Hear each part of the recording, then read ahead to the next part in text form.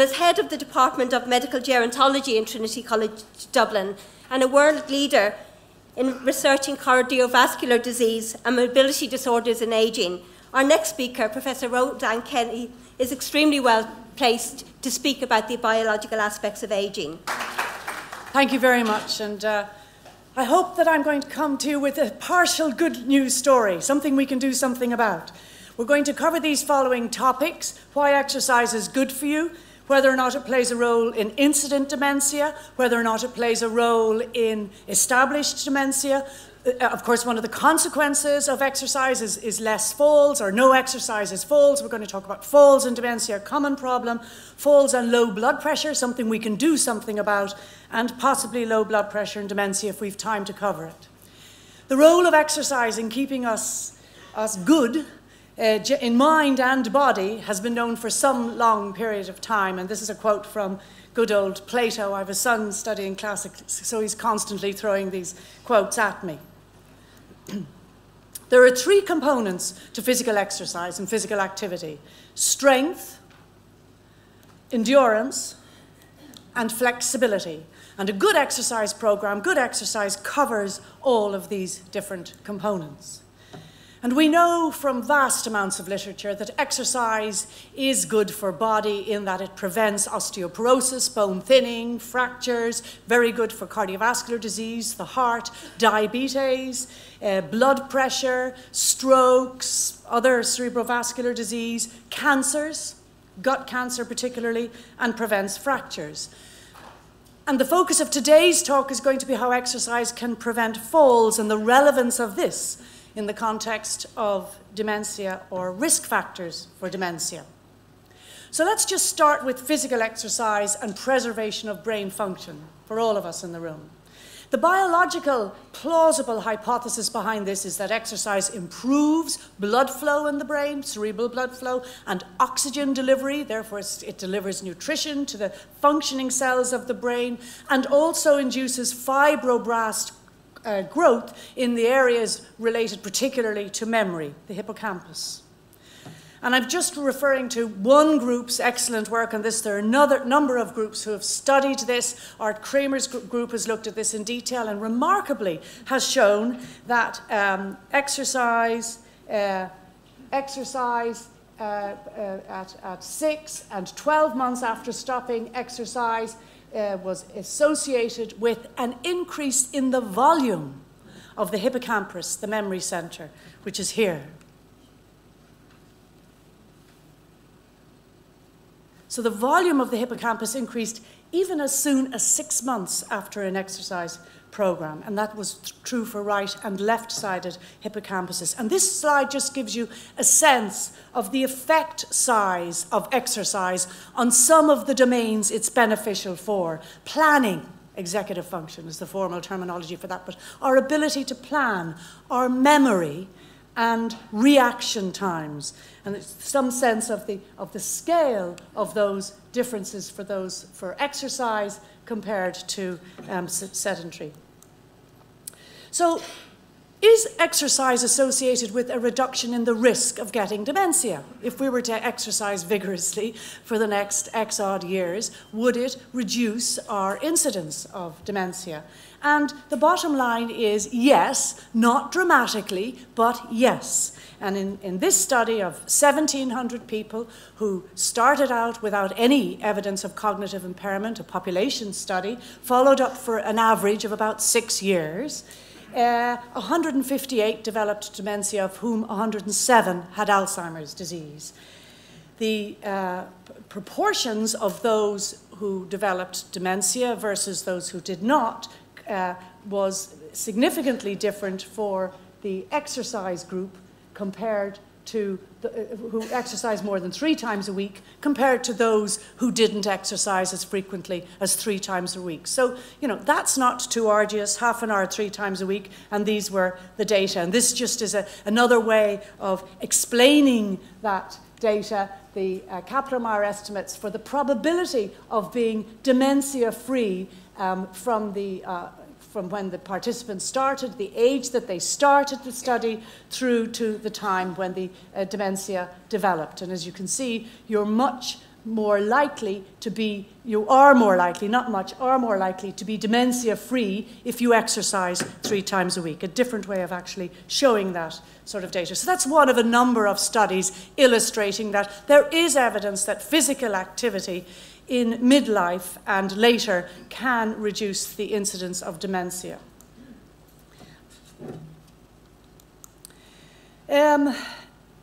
There's also constantly the confounder of, well, genetic predisposition and how do we control for that? And it's very much more difficult. But the Swedes have a very nice twin study in which they've addressed a number of different issues, one of which is the role of modification of midlife behaviors, lifestyle behaviors, and outcome in particular with respect to dementia. And they controlled for age, sex, education, diet, smoking, alcohol, body mass index, and angina. And also were able to show in these twin studies that light exercise such as gardening or walking was associated with a reduced incidence of dementia at follow-up, but that regular exercise, more intense exercise involving sports, reduced the odds of dementia even more. So some suggestion there that yes, exercise is good, but there's actually a gradient of exercise associated with incident dementia. So that's the good news. Now, this is the kind of cautionary tale. And this was a recent group from the NIH who looked at this same exercise, and we won't go into the detail in too much, but to know that they had very strict criteria, minimum of 300 participants in the study, 50 years and above, minimum of 2 years from the onset, from the inclusion to whatever the outcome measure was, etc. A large meta-analysis, and this was just from last year, published in Archives, and they did show that what we know from other data, and we believed that diabetes and high lipids in midlife and tobacco smoking did increase the risk of Alzheimer's disease. They showed also that Mediterranean type diet and folic acid and low or moderate alcohol intake and cognitive activities and physical activity reduced the risk of incident dementia, but the quality of the evidence they stress is low for all of the associations. So there's a heck of a lot more going on in dementia over and above these traditional risk factors. Nonetheless, there was an association. So the summary of exercise and the brain is that even modest programs do improve memory, attention, and decision-making in people who are cognitively normal. And that benefit is from children right through to older adults. The cognitive benefits are supported by other research showing increase in brain blood flow during exercise, changes in brain volumes, which is pretty remarkable when you think about it, and improved brain function, objective brain function. And there is evidence that these benefits are apparent in early Alzheimer's disease, early dementias, Parkinson's disease, and to a lesser extent, multiple sclerosis. So that's that first bit. Exercise is good in cognitive impairment. What about in non-cognitively impaired cohorts? Right. What about exercise in the context of cognitive impairment and dementia?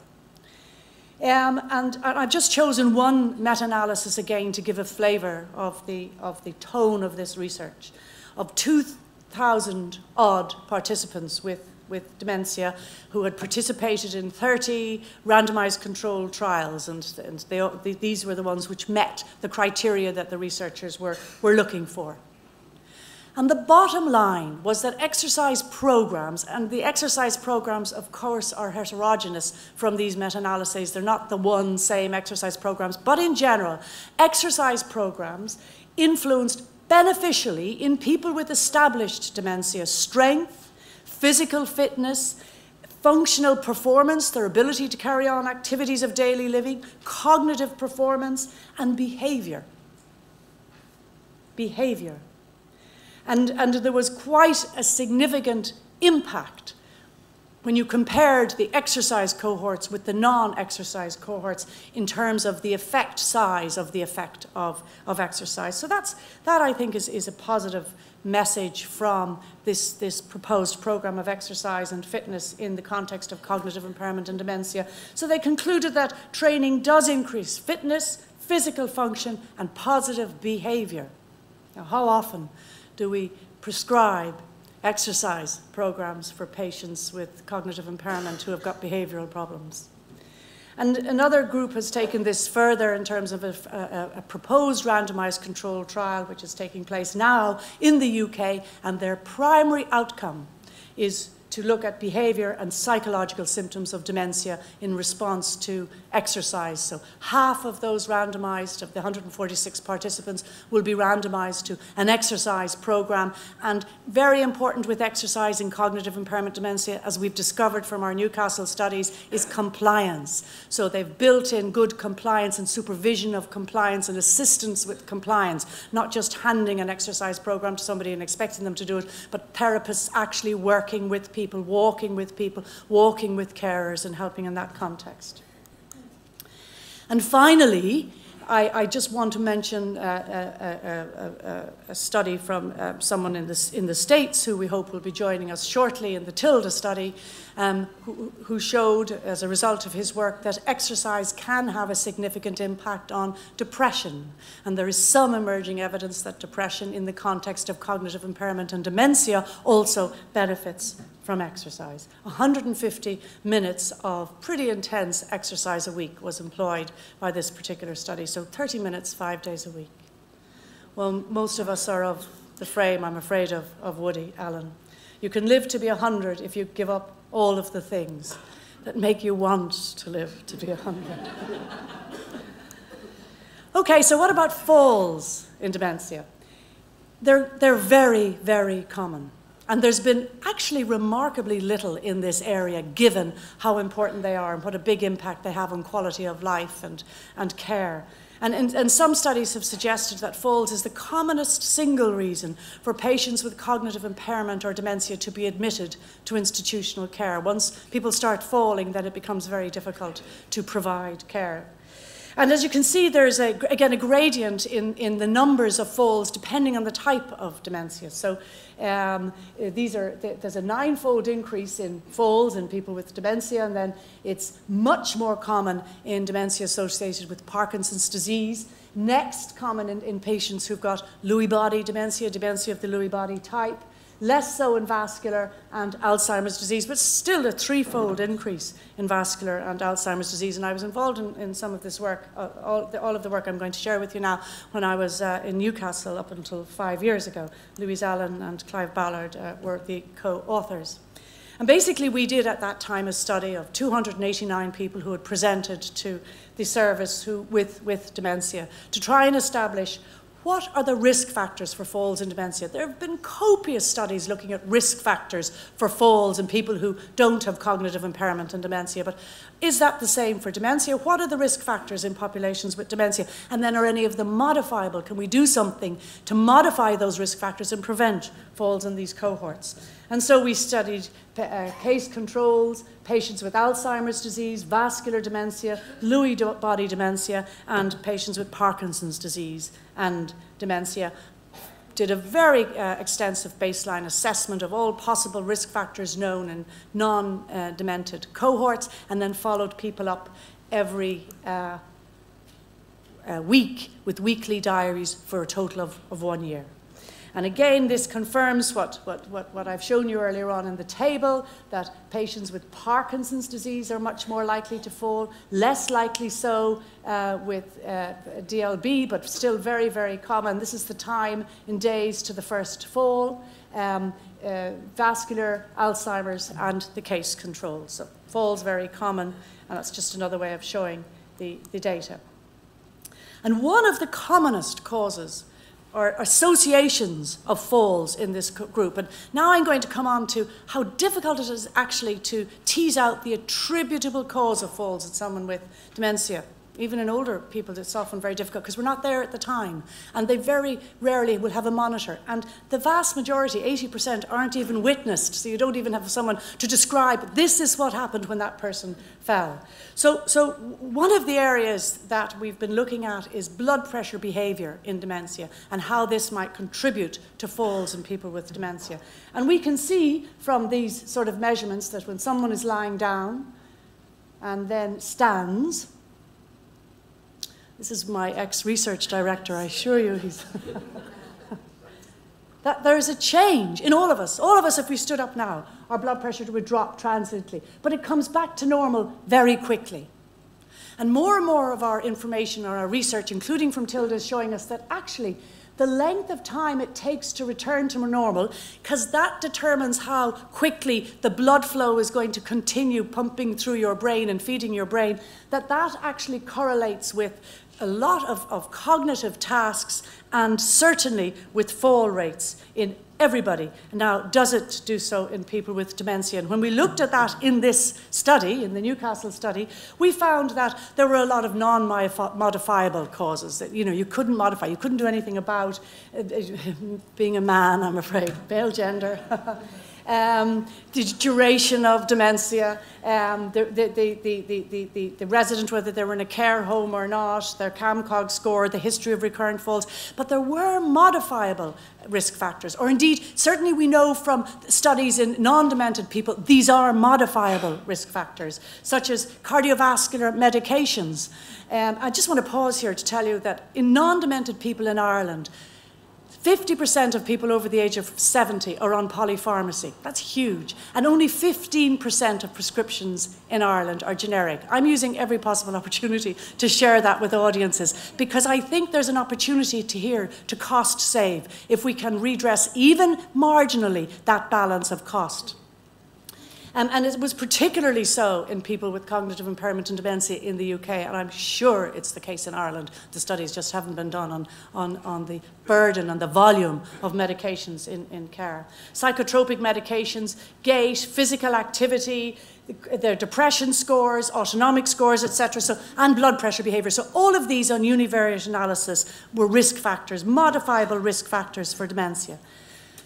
On multivariate analysis, symptomatic orthostatic blood pressure, these are people with established dementia, was common and was a significant risk factor for falls in these people. So that can be modified, that can be treated. I won't go into how now, but that is a modifiable risk factor. But you need to diagnose this, and you pretty much need to use that sort of technology to diagnose it. It's not rocket science, but it needs to be done. Autonomic scores, that's the nervous system which controls our blood pressure and our heart rate behavior. They were also a risk factor for falls, as was depression, as was higher levels of physical activity, which was protective. So we're back again to exercise. And when you think about it, when we move through the environment, there are a whole lot of extraneous forces determining our movement, determining our staying upright. And in the context of neurodegenerative disease, of course, these will become confused, sensory confusion from all of the sensory signals we're getting. And then that's further compounded if you're intermittently dropping your blood pressure, you're not getting enough of flow, and therefore the interpretation is going to become even more muzzy, or in depression, or physical activity isn't good, or in the context of autonomic dysfunction. So a word of caution for those who are involved in looking after patients with dementia in care facilities. This study clearly showed that the time when participants were most at risk of falling were shortly after their admission, or if they were transferred from one ward to another. And certainly in the hospital context, I don't think we realise that sufficiently, and I'm just putting that note of caution out there. Falls are incredibly common in older people in the emergency room. 45% of people who attend over 65 attend because of a fall. Nearly half of all people over 65. And if you look at the breakdown of those, 25% have cognitive impairment and dementia. Now, this was a very rigorous study which we did in Newcastle at the time, where there was a research presence in the emergency room 24/7 for a year. And everybody over the age of 50 was interviewed, asked why they had come. If they'd come because of a fall, then we went into the history in more detail. So this is very good data. But a quarter of people who come to the emergency room come because of who have cognitive impairment. And we found that cardiovascular causes of falls, possible causes of falls, were very common. 60% of these people had a possible low blood pressure or slow heart rate cause. They never get reviewed in clinical practice in the main in this context. So this is certainly an area that we can do something about to prevent subsequent falls and treat these people. And syncope is the Greek for loss of tone. It means a collapse. We all know what it's like, a faint, a collapse. A fall is also falling to the ground, but without syncope, without collapse. However, in people with dementia, if it's not witnessed, and you don't recall having blacked out, you're going to present with a fall. And yet, if you've blacked out, the vast majority of causes of blackouts are treatable. So this is a group of patients in whom we know from other research are not being diagnosed for treatable causes. And actually, the psychotropic and cardiovascular medications that these people are on actually increase the likelihood of having some hypotension or bradycardia. And you can see here, this was a study we did in people with Lewy body dementia, where we did carotid sinus massage, and 40% of them had this abnormal response, which is a common cause of falls or blackouts, where the heart slows down for a period of time and or the blood pressure drops. And this poor man had had 10 falls and 4 fractures before he was referred on for proper assessment. And simple massage over the gland in the neck, which is the most important organ in the body and controls our heart rate and blood pressure when all of us are moving around, resulted in this ECG, which shows his heart stops after massage for 10 seconds. He lost consciousness. We witnessed it. He came around and he said, "Oh, that's how I feel when I've got a fall." He denied losing consciousness. So we were able to show it experimentally that this is what was happening when he was falling. And his blood pressure, likewise, this is a beat-to-beat blood pressure trace using the same equipment as we use in the clinic and in Tilda, showed a very marked drop, no blood pressure at all for a period of time, so no brain flow, and of course he lost consciousness. So that, and also arrhythmias, irregularities of the heart, are common in these patients, and yet not diagnosed frequently enough. So think of the importance of witness accounts, if possible, in older people with cognitive impairment and falls. And if you're suspicious at all, have them properly assessed. I would recommend have a comprehensive medical assessment for a possible cause. So I want to just share with you one last series of slides in my last minute. We know that hypotension is a risk factor for cognitive impairment and dementia. That's been shown from a number of studies. And in Ireland, we're now looking at that in the context of mild cognitive impairment. And we know there's a lot of overlap between so-called Alzheimer's disease, per se, pure, and vascular dementia. And we hypothesize that intermittent drops in blood pressure, as you've seen in the videos, actually lead to poor perfusion in the brain, and that triggers a cascade of abnormal neuronal activity, which ultimately leads to dementia and triggers a number of the pathways we know are associated with this. So we're following people funded by the HRB for a 5-year period who have mild cognitive impairment, detailed cognitive assessment tests, and cardiovascular tests. And we have found that significant autonomic dysfunction, that's the nerves that control blood pressure and heart rate, is present in these people compared to controls who don't have cognitive impairment. Now, of course, the question is, and that's why we're following them, is this a determinant of conversion from cognitive impairment to dementia?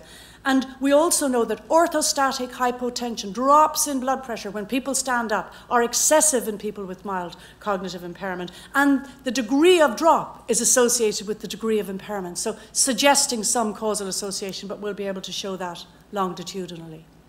And finally, in 9,000 odd people, we're looking at the cognitive tests and blood pressure behavior longitudinally again. Every 2 years, these people are being studied. And you can see here that the degree of drop in blood pressure as people get older, the degree of the ability for blood pressure to return to normal after people stand up declines significantly as they get older. And we're finding that this failure to return to normal for a long period of time or a longer period of time correlates with impaired cognition or impaired performance in the cognitive tasks.